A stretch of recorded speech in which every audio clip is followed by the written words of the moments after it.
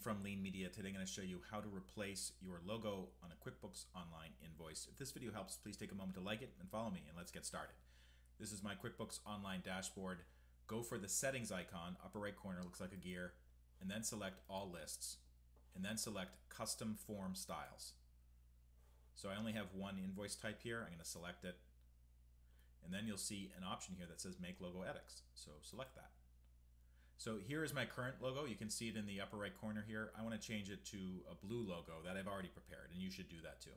So select the plus icon, then select the empty square with the plus in it. So this is the red logo, and I am going to go back to master folder here. So I have a subfolder that says logo blue, and you'll see different sizes.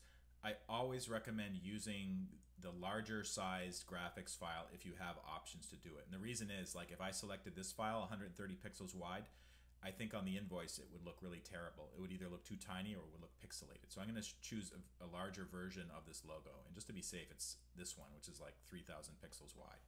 So that will scale really nicely. Select open. It will upload it. Processing. And there it is. So I'm going to select that and then click Save. So I don't know if you can see that, but this logo is now the blue logo. I can change the placement if I want to. For instance, put it in the middle. I can make it large, whatever floats your boat. Once you're done, click Done, and it will be saved. And every invoice you create thereafter will have the new logo on it. If this video helped you out, please take a moment to like it and follow me. And also, if you go to leanmedia.org, that's my official website, click on blog or video. I have tons of resources about all kinds of online platforms that e-commerce sellers and small businesses use.